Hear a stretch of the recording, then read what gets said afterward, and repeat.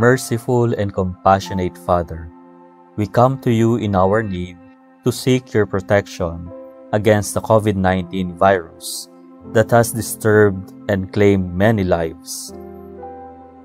We ask you now to look upon us with love and by your healing hand, dispel the fear of sickness and death, restore our hope, and strengthen our faith.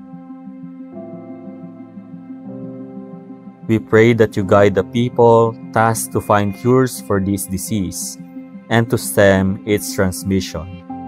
We thank you for the vaccines developed, made possible by your guiding hands. Bless our efforts to use these vaccines to end the pandemic in our country. We pray for our health workers that they may minister to the sick with competence and compassion. Grant them health in mind and body, strength in their commitment, protection from the disease. We pray for those afflicted. May they be restored to health. Protect those who care for them. Grant eternal rest to those who have died. Give us the grace in these trying times to work for the good of all and to help those in need. May our concern and compassion for each other see us through this crisis and lead us to conversion and holiness. Grant all this through our Lord Jesus Christ, your Son, who lives and reigns with you in the unity of the Holy Spirit, God, forever and ever. Amen.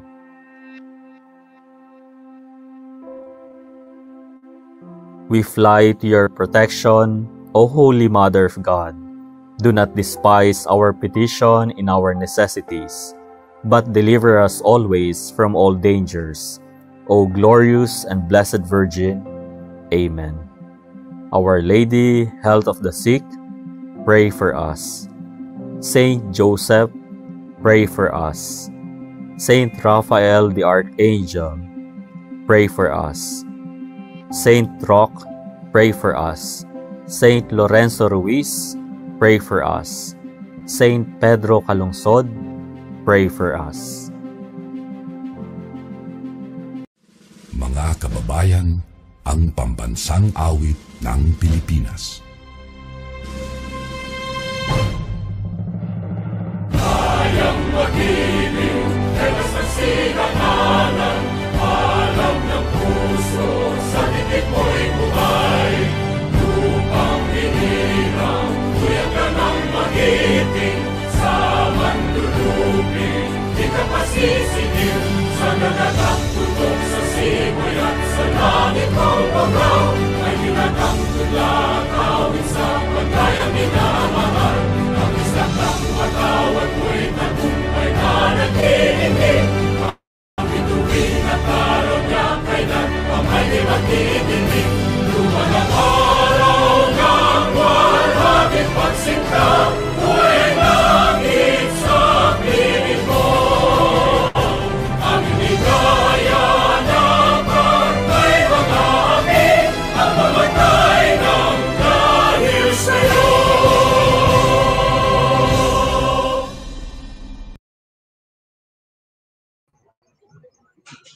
Good afternoon, everyone. Good afternoon, Capital University, school administration, faculty and staff, and especially to our dear students who are now the focus of this afternoon's webinar entitled Psychological Well-Being Amidst COVID-19 Pandemic. So I am Janessa Grace James, and I will be your host for this afternoon. Earlier, we had our first session, and that is the focus of it is our dear faculty members, teachers, and school administration. For this afternoon, we will be focusing on you, dear students, because as we all know, you also having troubles and struggles with this new normal, adjusting with this unprecedented and unfortunate time that we are all experiencing. And so, without further ado, as part of the 50th founding anniversary of Capital University, let me to formally introduce our resource speaker for this afternoon. Let me call in our science subject coordinator, Miss Omiel Kair Sangkupan. Okay, good afternoon, everybody. Um, our speaker is a registered psychologist. He's also a school counseling associate, a group facilitator, and a resource speaker. He finished his bachelor's degree.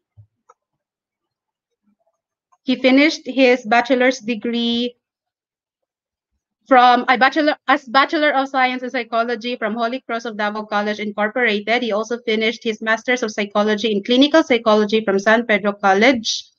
For his work experiences, he is an assistant guidance director, a part-time psychology instructor, research, as well as a research advisor from the University of Mindanao. He was also a village educator from SOS Children's Village Davao and an OT staff from Kaakbay Rehabilitation Center from March 2013 to August 2013. For his volunteer work or involvement, he was a volunteer psychologist and a group facilitator from the SOS Children's Village from Davao. It's an international non-government organization, and he's also a volunteer psychologist from Halad to Health. It's an Australia-based non-government organization. He has attended several trainings, including Aligned Transformation through Neuro-Linguistic Programming, and advanced counseling experiments, emotional exercises, and DreamWorks. Ladies and gentlemen, let me help me welcome our resource speaker for this afternoon, Mr. Silvino Payo Josol Jr. Hi. Hi, good afternoon, everyone. Good afternoon for the students of Capital University. And I'm very grateful to be part of this workshop today. So let us start. Okay, so our workshop, we will be talking about the psychological well-being or mental health of you as student amidst this COVID-19 pandemic. Okay, so next slide, please. So we will be talking about your whole school year, the current situation, no, of COVID-19, the self-diagnosis phenomenon. This is very important because I would like to emphasize the detrimental effect of self-diagnosis, no, and how should we counter it. Okay, so the importance of resilience or katatagan and ways to improve our mental health in general. All right, let us start. Next slide. Okay.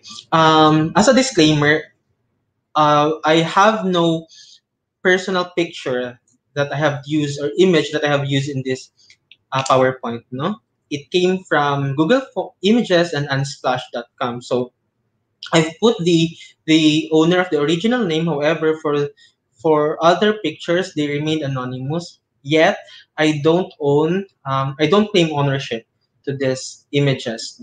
Second is this presentation is for awareness purposes. Thus, it should not and will not replace counseling and psychotherapy. So if you feel that you need counseling and professional assistance, I encourage you to contact your university guidance counselor or university guidance office. Some information may be triggering, emotionally and psychologically triggering. So I suggest that you would stop viewing if it is emotionally triggering you already, and you just return after perhaps 2 to 3 minutes. All right. Now, how do you feel about your whole school year? You may answer through the comment section below. May answer through your comment section. How do you feel about your whole school year? Now, it is very important that we are attuned with our emotions, especially you as students. No, there's quite various emotions that we have felt throughout throughout the school year, no, ever since the COVID-19 began, no? And hopefully that despite these emotions, they are challenging indeed. That despite these emotions, we are still capable of facing them, of befriending them. Mm, our emotions are our friends, okay, not our enemies. By being attuned, by being aware of our emotions, we will know what you have to do, or we will know what we should improve. Yes, it is challenging, it is very draining and tiring. It is expected that we are drained and being exhausted because the whole school year was very full packed. However, I implore and encourage you to take some rest for a while and um, regain your energy, and remembering that all of these things is for your future as well, no? That despite this situation, you will still see a silver lining, and you will still appreciate these emotions, this somehow heavy emotions that you feel. Tama dyan na, embody. No surrender, laban Japon. Very good. All right. Next slide. Now let us explore some myths or facts about psychological well-being or mental health. First, you may answer through the chat box below or comment section below if you feel that the statement is a myth or a fact. Whether the statement is a myth or a fact. Next slide. Okay. Mental health problems won't affect me. Wag ako. Dili ba't ta maapektuhan sa mental health problems? What do you think? Okay. Next slide, please. Let us see the facts. Now, mental illness, although not equally susceptible, yes, everyone and anyone can be affected by mental health concerns, yes, no? So, although we have different susceptibility, meaning lahi itag risk factors, no? Considering our biological makeup, our psychological ability, capacity or resources, and even our social aspect, no? Nevertheless, everyone can be susceptible. Lahi lang siya og level of risk, no? Even mental health professionals, we too may be susceptible, can be rather susceptible to mental health concerns. Next slide. Mental illness is caused by a personal weakness. Weak manggod ka ba? Does it mean na pag maka-experience kag mental health concern, kay weak na ka as a person? What do you think? Myth. Okay. No ni Trish Kalumba. Kalumba di ay. Alright. Gia Binongo. Myth. Alright. Next slide, please. Okay. The fact is, mental illness is not a character flaw. Okay. It is caused by complex interplay between, as I've mentioned, biological, social, and psychological factors. Okay. And seeking and accepting help is a sign of resilience and strength. Yes. Dili siya character flaw. However, when we experience mental health concern, it is time already to approach mental health professionals. Okay? Remember na just because you approach your guidance facilitators or counselors or mental health professional does not necessarily mean na buang na dayon ka or weak ka. No. Dili ka na ang point. Okay? Mas okay gani na moduol dayon ta sa mga professionals so that they can assist us sa to ang mga concerns, and you will be guided on what to do. Right? Next slide. I can't do anything for them who are experiencing mental health issues. Wano jud ba tay magbuhat para nila? What do you think? Okay, myth according kay Wesley Somastre. All right. Next slide. Okay, we are each other's support system. The more we learn about mental health, the more we know what we can do for ourselves and for others. Yes. That is why nag-conduct yung mental health awareness or psychological well-being campaign, because we know that one, we can prevent mental health disorders, and second, that we can intervene and can do something about about those individuals who have concerns with their mental health situation. Okay, so precisely, na jud tay mabuhat kaya ganito nagakandak og mga inan. And there are available facilities and programs and interventions, no, that we can utilize to make the individual productive again and to regain his or her capacity to live life to its fullest. Next slide. It is impossible to prevent illness, mental illness. Tadhana jud na nimo. What do you think? All right, myth. Yes. Next slide. Okay. Fact, there are things that are beyond our control. Yes, na yung mga things na beyond our control, such as the increase or decrease perhaps of our cases, no, COVID-19 cases, politics, gera sa Israel or whatsoever, ang results sa Miss Universe, no, these are things that we cannot control.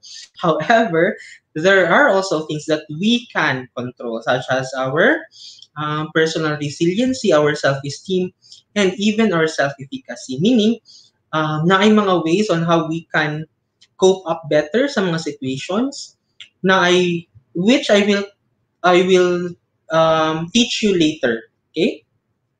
Self-esteem meaning our overall evaluation of who we are as a person, our belief system of who we are as a person. Ano, your ideal self, ang imuhang paglantaw sa imong sarili, o kung unsa imuhang kapasidad, no? Supposedly coherent man na sila or consistent na sila. And even our self-efficacy, meaning the belief that we can do something about a specific thing. Okay? We can improve that by looking at our personal skills and capacity and potentials and enhancing these potentials. And also not comparing ourselves to others. Okay, kasi kung i-compare na nato atong sarili sa uban, di man nato sila control. Pero ang atong control kay atong kaugalingon man. And the healthier comparison is we must compare ourselves to who we are yesterday or last year. Diba? And unsa tong mga improvement na nakita sa atong kaugalingon, no, about a year ago, 3 months ago, 6 months ago. So yun. And you will see mas nakakay improvement karon. Or unsa kaya na-develop nimo sa imong kaugalingon or skills na mo na-develop sa imong kaugalingon throughout COVID-19. No, na yung mga students, even sa counseling would tell me that na-develop nilang ilang sense of independence in learning na before dili kayo sila hanas mo research, karon mas sanas na sila mo research, mas kabalo na sila kung asa mangitag resources for them to learn better. Diba? So kana siya ng mga things pwede na to i-remind atong kaugalingon kasi achievement man na. Right? Next slide, please. If I seek help, others will think of me as crazy. Buang man di ay ka sa inyo. Or does it mean na pag mag-seek ta og help kay crazy na dayon ta or buang na dayon ta? What do you think?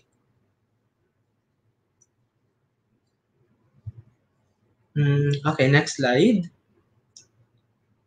Okay, the fact is mental health concern is not about being crazy. Yes, it is any thought, emotion, or situation that may and will disturb your personal, social, and social well-being. and functioning, no, and may affect your day-to-day quality of life. Okay?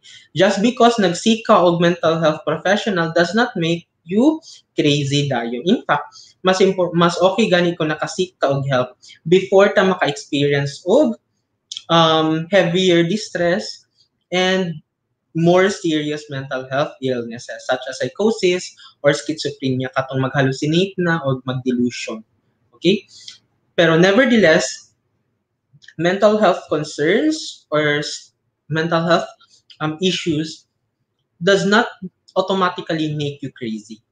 Okay? So if you feel na medyo burned out na ka or you felt na stressful na sa iyong muhang situation and it seems like you're not holding yourself together, I encourage you to seek your guidance facilitator or your guide or the help of your guidance office.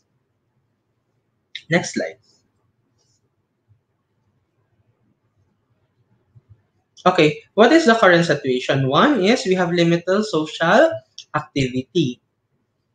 Second is virtual classes. Now, because of virtual classes or because of the changes brought about by the pandemic, affected ang tanan nato ways of life. No, one is affected ang capacity to balance our personal and our school activities. No, before as a student, kabalo ko kung kanus ka sa eskwelahan, kabalo ta kung kanus kinahanglan mag-perform at school kasi um, klaro sa to ang schedule nato sa eskwelahan. And kabalo ta kung kanus ta muli sa balay and personal time nato. Pero ngayon, hindi na, no? While you're doing your modules, you're also being asked by your parents na himuon ang mga gawaing bahay or perhaps nagbantay og balay or even nag-work and so on. Diba? So medyo enmeshed, meaning walay clear na distinction between personal and study time.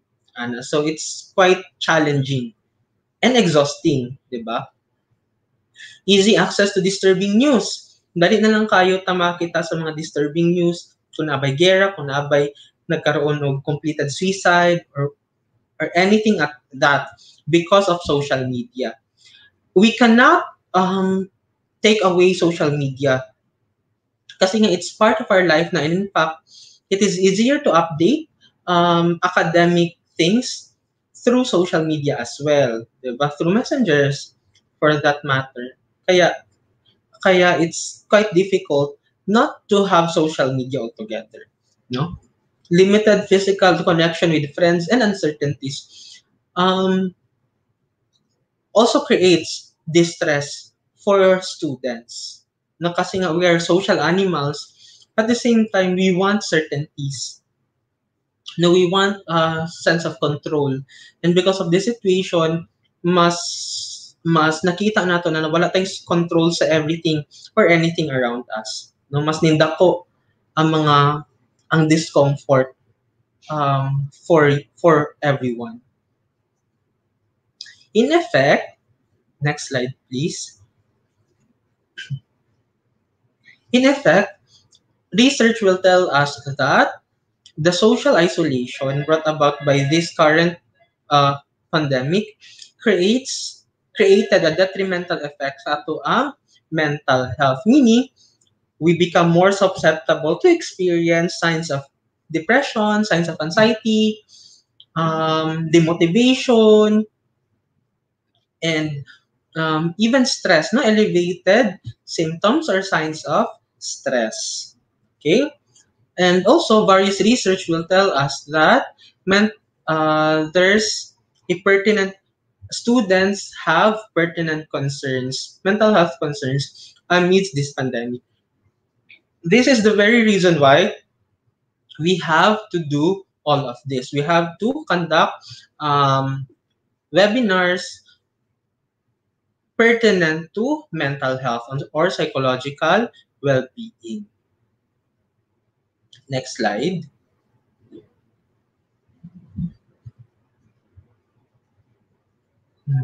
Okay. So research will also tell us that at some point, individuals may experience either anxiety or depression symptoms. Now, I want to clarify, when we say clinical anxiety and depression, it is a prolonged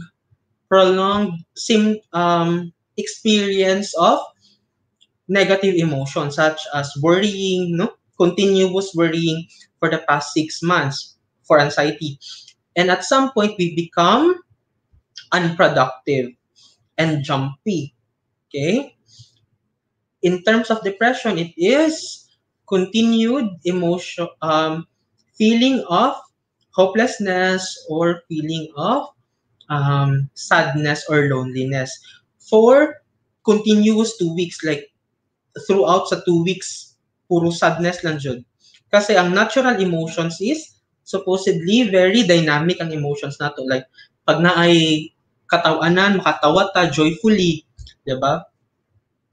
Pero for both of these mental health disorders, dili dynamic ang emotions. Okay? Ang allowed lang na magkaroon na maghatag og maghatag og diagnosis kay mga psychologists o psychiatrists. All right? So it is good that we become aware of the symptoms of anxiety and depression, but I implore that you do not self-diagnose. If you feel that you have these symptoms, consult your guidance counselor or guidance facilitator so that they can further facilitate or assist you. Okay? Now, next slide, please. What is not helping me as a student amidst this pandemic? One is, next slide, what is not helping you amidst this pandemic is tendency to self-diagnose. Okay? When we, because of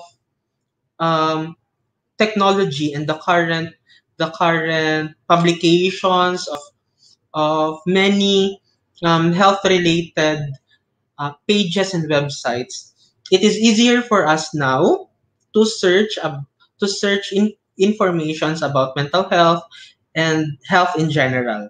Okay? So, readily accessible na sa to ang information. And at some point, it is quite tempting for us to self-diagnose. However, when we self-diagnose, we are taking away the opportunity to be professionally and appropriately intervened. Okay? Ibig sabihin, kapag mo self-diagnose ta, wala na to ginalaw atong kaugalingon na matabangan ta og klaro and tarong. And if mahitabo na, then your concerns or our concerns will not be addressed. Okay? So as much as possible, it is good that we have information, but as much as possible, we consult professionals so that mas mahatagan ta og clarity about sa ato ang thoughts and atong emotions. Next slide. Spreading news, pictures, and images about completed suicide. Now, it creates suicide contagion. Yes. Uso siya last year. I don't know lang karon, pero last year, October hangtod December, medyo uso siya. Especially ka na medyo maselan na pictures na actually completed suicide. As much as possible, dili dapat gina-spread. Kasi it would create a negative effect for the viewers. And sa social media baya, dili na to ma-filter dayon. Okay? So instead of sharing pictures like this, it would be better if we share positive quotes and helpful quotes or self-help quotes na mas makaboost sa tuang motivation and mas makabusa tong emotions. Okay? So I implore you not to share all of this. Next slide. And focusing on the uncontrollable. Yes. Kasi the moment na we focus so much on the things that we cannot control, we are taking away the chance, no, sa atong sarili to explore the things that we can control and that we can do. And if we focus so much on the things that we cannot control, mas dili ta makaisip og mga solutions sa tuang mga concerns. Thus, mas malimit na to atong kaugalingon. Next slide. Now, how should we know if the current situation is already affecting us? I would like to share the specific reminders given by Dr. Agnes Padilla. Dr. Agnes Padilla is our former resident psychiatrist and a consultant psychiatrist in Davao, an Institute for Behavioral Sciences, and nasa sariling clinic diri sa Davao. Next slide. Now, is there fear of getting the virus? If the answer is yes, then it is normal. Okay? If it is no, then you have a high self-confidence. By answering no, I assume that it is because of proper compliance to safety protocols, no? By hand washing, putting alcohol, using face mask or face shield, and prohibiting self for not going to social gatherings. Okay, so next slide, please. Number 2, is there a lack of good sleep over worrying of getting the virus? If the answer is yes, this means that the tension level is high, that you are always tense and could no longer relax. Yes, because disturbed sleep will also increase tension sa tuang lawas and even sa tuang emotions. And in fact, sleep is very important for us to manage and balance our emotions. Next slide. Third, is there vigilance over having to follow safety protocols? If the answer is yes, it can be normal because we need to be vigilant about avoiding places and situations where we place ourselves at risk to get the virus. However, if there is already hyper alertness, no, you become jumpy, na nalimudol sa imo na tao, you become very jumpy. You at some point very nag-create na mga panic attack sa imuha, then it is a sign of hypervigilance and can be one of the signs of abnormal anxiety. Can be pa lang, no, pero dili pa siya full blown anxiety, clinical anxiety. Next slide, please. Have you become irritable over small things and angrier than usual? No, when you compare yourself about a year ago, mas irritable ka karon even if wala kay concerns, no, or even if di mo kaaway ang nagaistorya sa imuha, you become irritable, you get angry all of the sudden. Okay, so magunitan lang ka, masoko na dayon ka, istoryahon lang kasi mong ginikanan, masoko na dayon ka. No, so it can be a sign, it is also a sign that the situation is overwhelming for you already. That the current situation, you're not anymore coping with the situation. Next slide. Does your heart beat fast even if you are not thinking of things that worry you? If the answer is yes, then it may be a symptom of abnormal anxiety. Yet, you also have to check your medical doctor, especially yung cardiologist. Kasi basin, physical health concern siya, dili siya mental health concern. Next slide. Are you being forgetful because of your constant worry over getting the virus. Meaning, nakadnaan lang sa virus and sa mga health protocols imuhang focus or attention. If the answer is yes, then it may be a symptom of abnormal anxiety because your focus and concentration is already affected. And thus, your functioning as a student is already affected too. Next slide. Are number 1 to 6 getting worse over time? If the answer is yes, then it can probably be a symptom of abnormal anxiety. And what should we do about it? Next slide.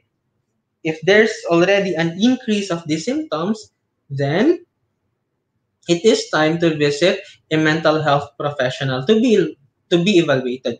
On your end, in the Capital University, you have the guidance office for you to be assisted with all of these things. Okay.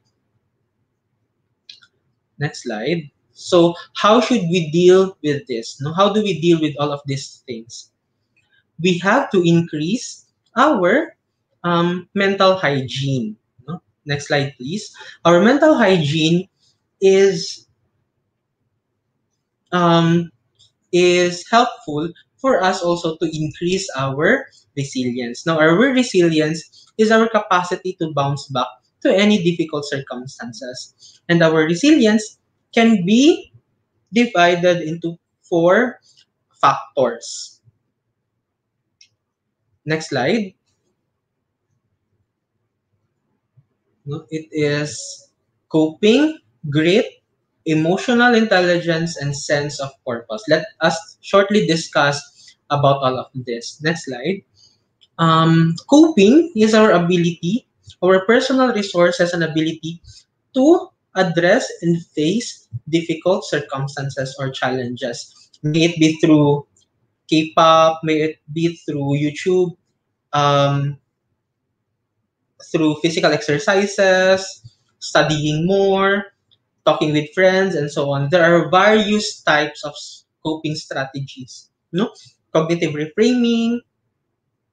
These are resources, personal resources that we do so that we can face and address situations better. Grit is also part of our resilience, meaning our capacity to overcome adversities or overcome detrimental situation. Emotional intelligence is also part of our resiliency, meaning our capacity to label, to clarify and make use of our emotions. As I have mentioned earlier, our emotion is not our enemy. Okay?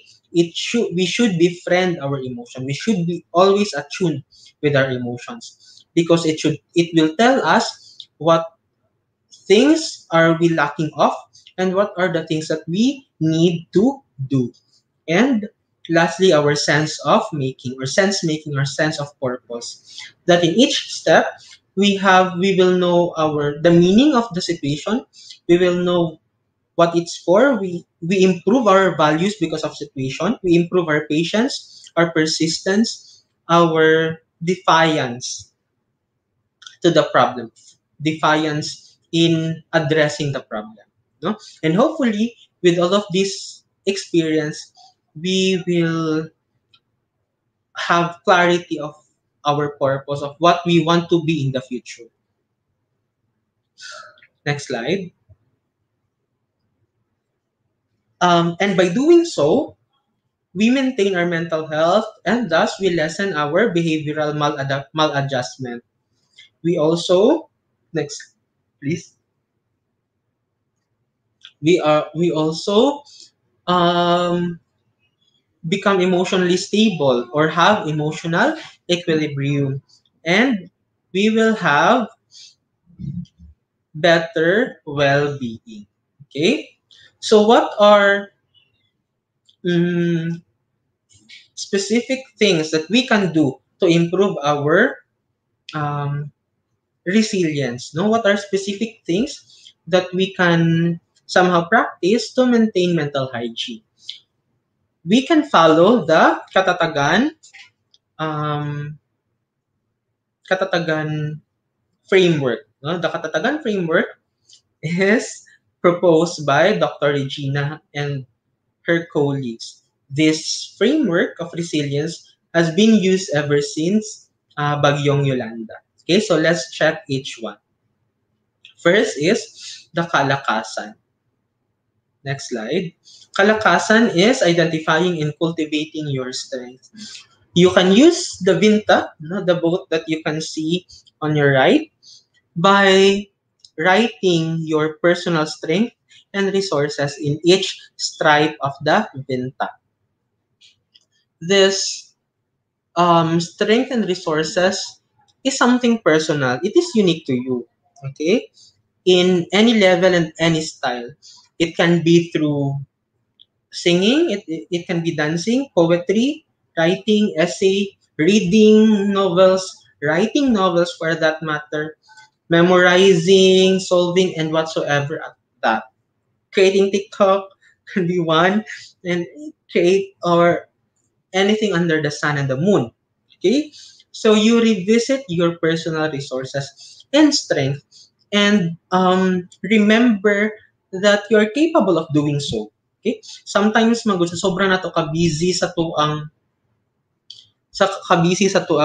mga school tasks, malimtan na to usahin na natin mga skills natin, mga habits, or natin mga talents. No? So, every now and then, we have to remember na natin mga gifts, ani na mga gifts.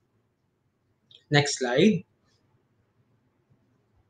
Katawan. Okay, we have to strengthen ourselves by maintaining healthy lifestyle and healthy diet, no? Moving away from fast food kasi ang fast food kay at some point maka-lead siya sa emotional disability. Now, aside from that, I would also encourage you to download this application, the Let's Meditate application. It has a guided meditation program for you, no, that you can use to build resiliency, to improve your sleep, and even to address anxiety. You can also do physical exercises or even physical activity, no, such as cleaning your house, doing household chores, and so on. Physical activity helps us to produce and reuptake endorphin. No? Endorphin kay isa ni siya ka neurotransmitter sa atong body, naturally available sa atong body, that will help us maintain emotional stability and emotional health. And of course, good sleeping habit. Okay? So akong masuggest ani, you set a time for you set a sleeping time and a waking time. No? Let us say 9 a.m. or 10 p.m. 9 p.m. or 10 p.m. So let us say 10 p.m. So around 9 p.m. pa lang, no, 1 hour before 10 p.m.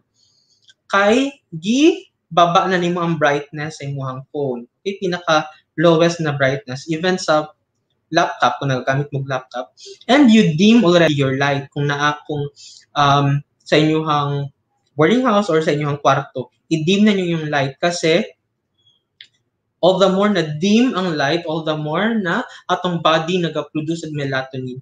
Ang melatonin kay natural chemical siya sa atong lawas that will help us sleep. Okay, at the same time, we take a bath or kanang half bath lang, no, para dili igang ang atong paminaw. Kasi all the more na presko atong paminaw, na dili nababa ang temperature kumbaga sa outer layer sa atong body, then all the more na mas makatulog dayon ta. Okay? So it's not easy at first, pero you can, the more na i-maintain nyo siya, then mas easier na siya throughout. I also have problems with sleeping, pero ito yung ginagawa ko. 2 weeks na or 3 weeks na, and luckily nakatulog na pud ko og mas taro. Yes, next slide. Kalooban, no? So I also encourage you to have gratitude journaling. no? By writing 3 things that you're grateful about yourself or about your day, no? Before you take your sleep. Okay, so 30 minutes bago ta matulog, magkaroon sa tag-journals. Unsa kaya akong pinakaganahan? Unsa kaya tong grateful ko sa akong adlaw? One is kay nahuman ako akong module. Second is murag nakahimo ko sa akong mga gawaing bahay and so on. Anything that you are grateful of on your day. Okay? And you can also write your to-do list for the following day. Next slide. Declutter, organize, and be consistent. Yes, it is very important na i-declutter. Meaning, you put away, no, or you give the things that you don't need or you don't use anymore. No? Nang sa ganun is, mas maluwag ang ating space. Mas maluwag yung bahay natin, your ating room, or atong space in general. And you organize your things. No? The more na organize and decluttered ang ato ang surrounding, all the more that we have peace of mind. And when we have peace of mind, then our neurons can focus on more important things. Okay? And as much as possible, we lessen our social media usage. By setting time lang sa social media, like 30 minutes to 1 hour in the morning or 30 minutes to 1 hour sa afternoon, even sa evening. And you follow resources that are helpful, no? Dili lang tong masingkinsa lang ng mga vlogs or dili lang ingana ka maayo na mga contents. I encourage you to follow TED-Ed or even School of Life na mga na nasa social media and even sa YouTube. No, these are pages that produce very helpful contents. And as much as possible, you also lessen viewing negative news. Okay, you control your social media usage. Next slide.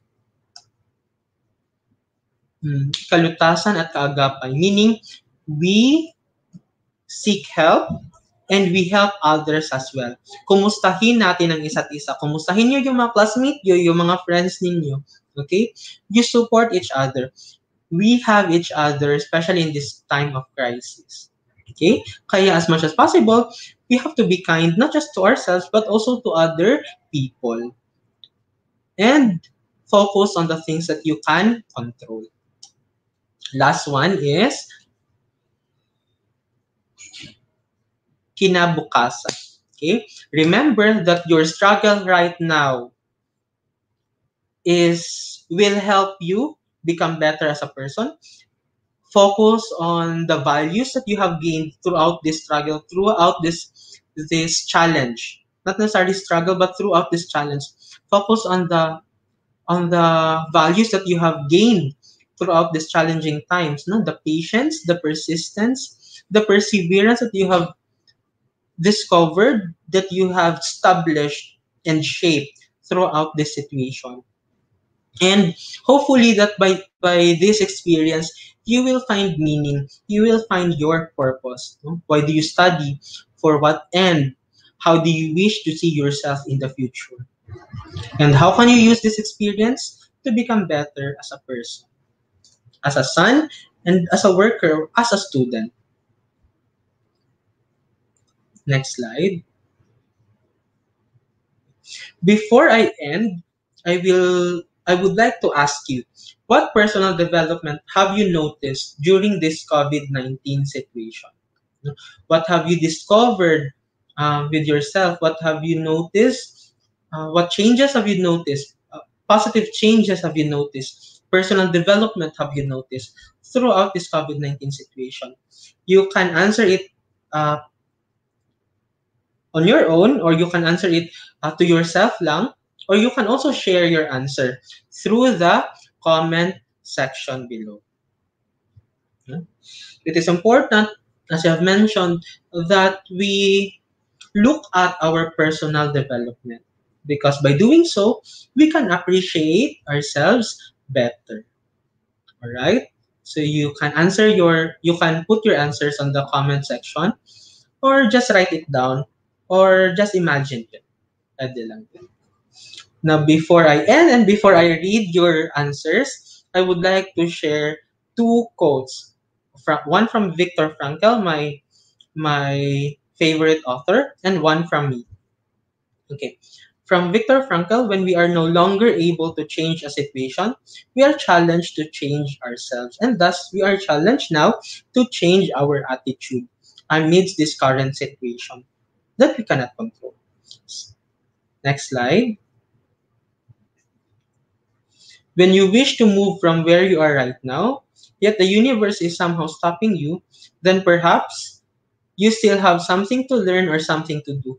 And hopefully you can focus on the things that you can learn or that you have to do currently. Okay. I also encourage you to like my page, Sale Health Writer. I also share good positive quotes, through that page. Thank you once again for listening to my talk, and hopefully you've gained important things from what I have discussed earlier. I am now ready to your question for your questions, rather. Thank you so much, Sir Sel. So I hope that our students are learning a Ah. lot and learning something, realizing something, because one thing daw na na-struck yun sa ilaha, sir, is katimong giingon na minimize social media, because as we all know, students in this age good kay murag lisod gyud kayo i-minimize ang social media. True. So students, we are so ready for your questions. So if you have questions, please write down in the comment box below so that we can read them. So April said, sir, that she realized daw that she is a workaholic person, and that she is getting good when it comes to with time management daw, sir. It's good, no, na hawad ka sa time management, but hopefully you can also include in your time management a little time for you to relax. Diba? Kasi exhausting man po kung workaholic ra kaayo ta. True. Now, actually, follow-up question, sir. It's also from her, April. She said that, good day, sir. What do you think are the reasons that could make a person hesitant to consult a psychiatrist po? What is your message to those people, or what can you advise them? Yeah, actually daghan jud siya og reason. As I have mentioned early this morning, one is stigma, kasi nga medyo stigmatized pang mental health. Sorry. Diri sa Philippines, no? And sa other countries in general. Despite the mental health law and and other laws related to mental health, medyo taas siya pa ng stigma from the society and even from the families, no? Kaya medyo lisod for others to consult with psychiatrist, kasi nga 'di ba na ingon nato earlier na usahay maisip dayon sa uban na buang ta, even if personal consultation, to even if dili pa yung anak kalala atong experience, buang na dayon ang maisip and agad, so stigmatized pa. Now my message is, one, because of the technology, easier ang access sa psychiatrists and psychologists. Look at your area, no, sa CDO, base na ay mga psychiatrists or psychologists na naga-cater o online consultation. Daghan pod sa dire sa Davao na po yung mga online consultations, no? Online consultation can prevent this stigma. Second is, you know yourself better. You know that kanina mga stigma, that whatever iingon sa ubang tao will not matter. Ang mag-matter kay imong personal health. Ang mag-matter kay imong capacity to make yourself better. Okay? And perhaps this is high time, no, that by consulting a psychiatrist or mental health professional, mas ma-better nato atong kaugalingon. And the moment na ma-better nato atong kaugalingon, mas naatay mahimo para sa atong sarili ug para sa atong family and para sa ubang tao. And mas ma-achieve ni imong goal, di ba? Yes. Yes. So thank you so much, sir. I hope that April you've learned from that. So Anya said that she've become more sensitive and considerate with other people's feelings. That's So, good. tinuod. Kay karon na pandemic sir na enclosed ta mo wala tay choice but to become sensitive yun. We have a question here po from Edith Plaza. She said that good day po sir, how can I deal with myself po? Kay always ko makamata every 3 a.m. and ma-remember na ko ang akong bad past experiences po. Okay, sige. Thank you for asking this, Edith, no? Dagag reasons for someone to wake up as early as 3 a.m. One is, pwede natulog kag sayo. Like 6 p.m. pa lang nakatulog na ka or 7 p.m. pa lang nakatulog na ka. And ang atong body clock ay medyo mo mind manggod siya kung pila ka oras na atong ginatulog, no? Usually pag 7 hours na or 6 or 8 hours na atong natulog, naa siya'y sarili niyang mechanism to wake us up. Second is, pwedeng mga physiological areas like kahiun ka or whatsoever. Now, ang importante is kabalo ka nganong maka-wake up ka at 3 a.m. because medyo na ay mga disturbing thoughts na you wish to uncover or you wish to somehow deal with, no?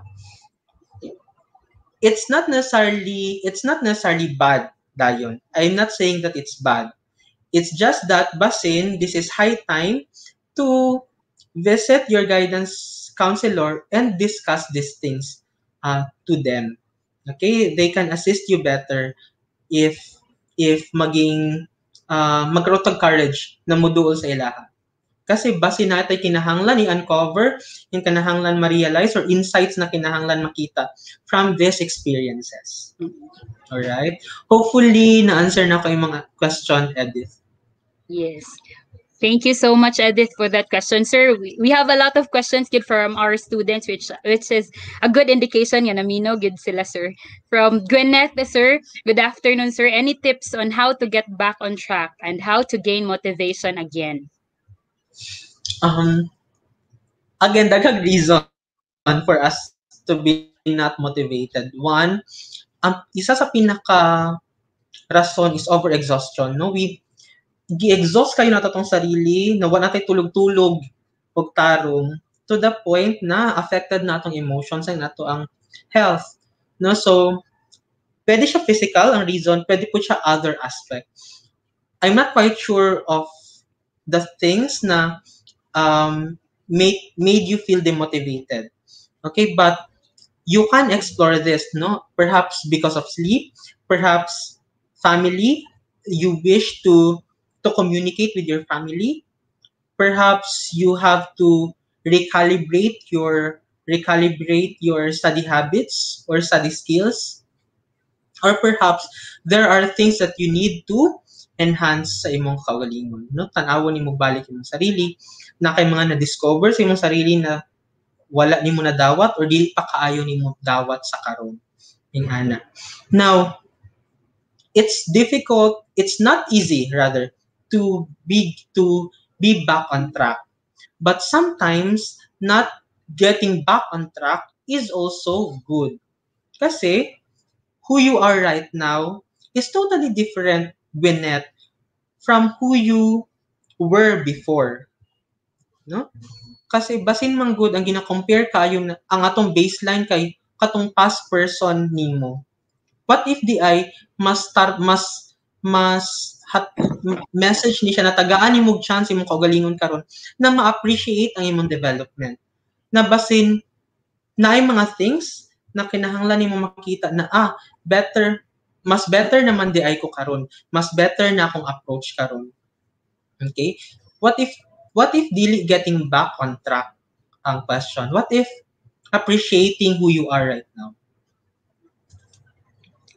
Don't be too hard on yourself. Correct. Be kind sa imong sarili. Maging kind Yes. ganito sa ubang tao, all the more na maging kind ta sa itong kaugalingon. Yes. Sir, this is a next question po from Philip Esguera. Good afternoon, sir. What are the ways po to eliminate procrastination?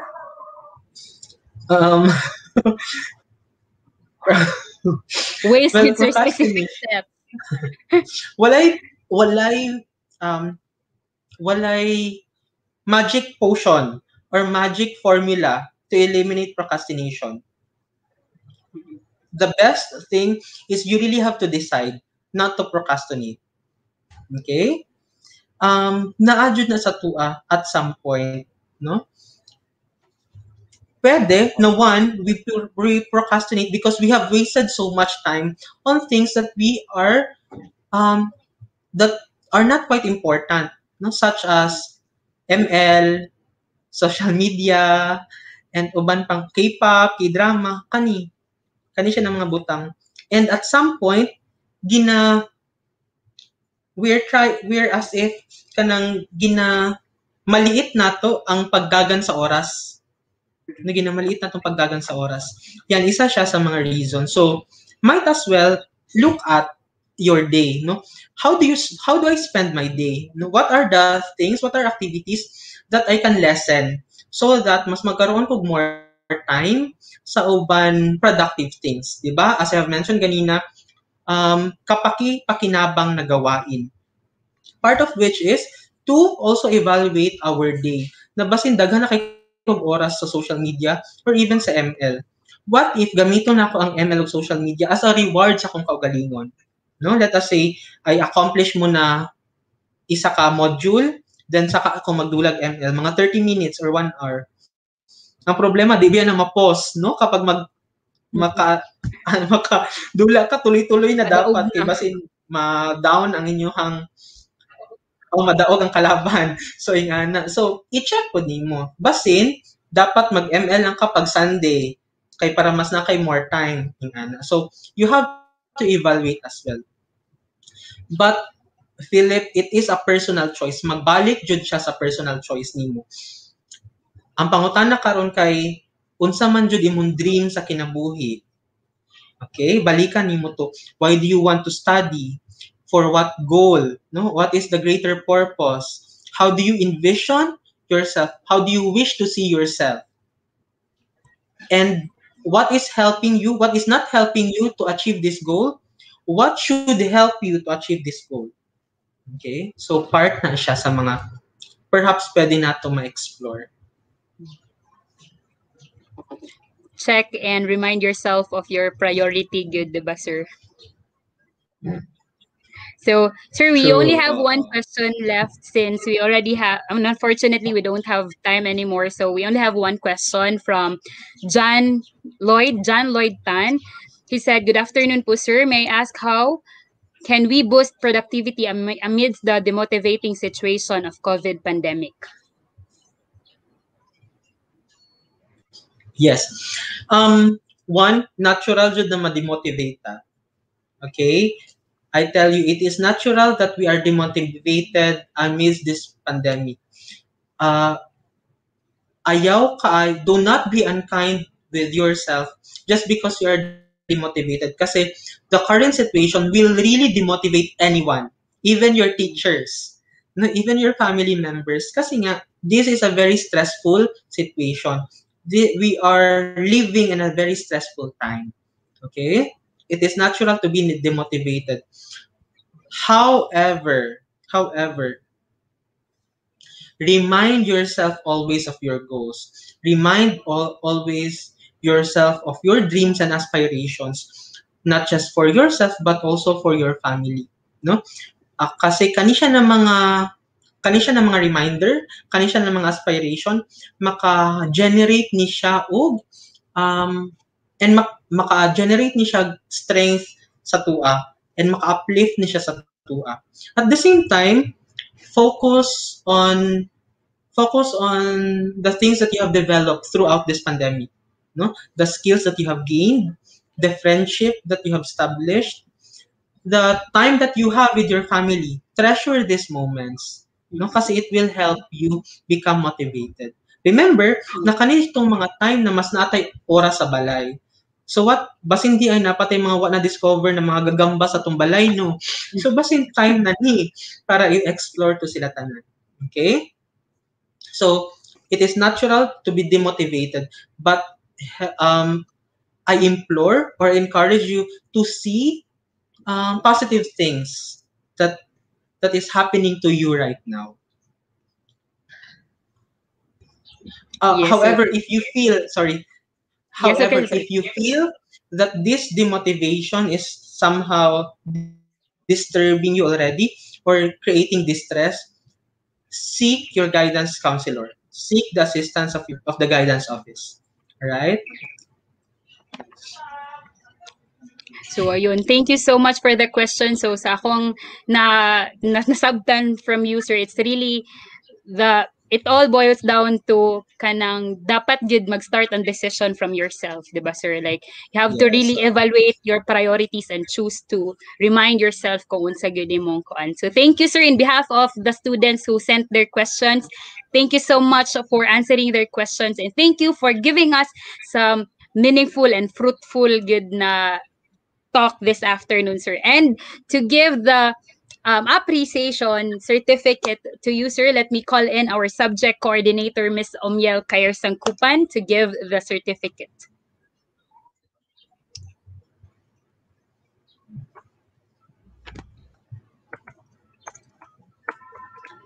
Ma'am Omi, you're muted.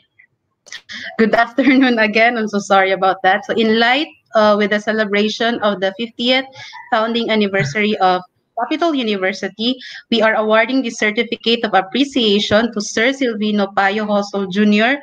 for his meritorious participation as a resource speaker on a webinar entitled Psychological Wellbeing Amidst COVID-19 Pandemic during the Senior High School Day celebration held virtually on May 17, 2021, 9 to 2 p.m. Given this 17th day of May 2021, Capital University, Cagayan de Oro City, signed by Dr. Amor Q. D. Torres, the Vice President for Academic Affairs of Capital University. Thank you so much, sir, and congratulations po. Thank you so much, Sir Silvino. And you have seen the comments Thank po of you our once students again. in the comment box, how appreciative they are, how expert you are. Thank you so much for that, sir. Thank you. And well, the hearts sa ato ang comment, nagbaha sila because they appreciate Thank you. you. But yes, so unfortunate that we have gamay lang na time. But as you have mentioned kagayina, sir, that they can follow you sa Facebook po. Sa imong page, sir, diba? If they have concerns. Yes, so Sir Silvino has a page daw sa Facebook that you can Yeah, follow. still And health if you, writer. yes. So if you have personal issues like what Sir Silvino mentioned earlier to seek guidance counselor, so you can message or chat the guidance counselor office of Capital University. So we are blessed that guidance counselor of Capital University is very open to help you with your concerns. So do not be shy to go to them because everything will be True. confidential. So if you have personal concerns, feel free to go there. So everything that you will talk there will be kanang confidential and kamo lang yun, 'di ba, sir? So Yes. any final messages to our audience po? Again, thank you for having me here right now, and remember to be kind to yourself always, and to be kind as well to other people. And as much as possible, allow yourself to discover the best things that you have, your potentials. Recognize always your potentials. Okay? Thank you and God bless. Thank you so much again, Sir Silvino, for your expertise. And again, do not be so hard on yourself. Recognize your expertise, recognize your potential, and keep moving forward. So, for our attendance for this afternoon and for certificates, please click on the link or type in the link bit.ly/SHS days May 17 for your attendance and certificates. So, please click on the link. So, again, good afternoon, and thank you so much for being part of our webinar for this afternoon. So, feel free to contact the guidance counselor if you have personal concerns regarding your mental health. So we all have to take care of our mental health, not just our physical health. So good afternoon and thank you so much, everyone. God bless us all.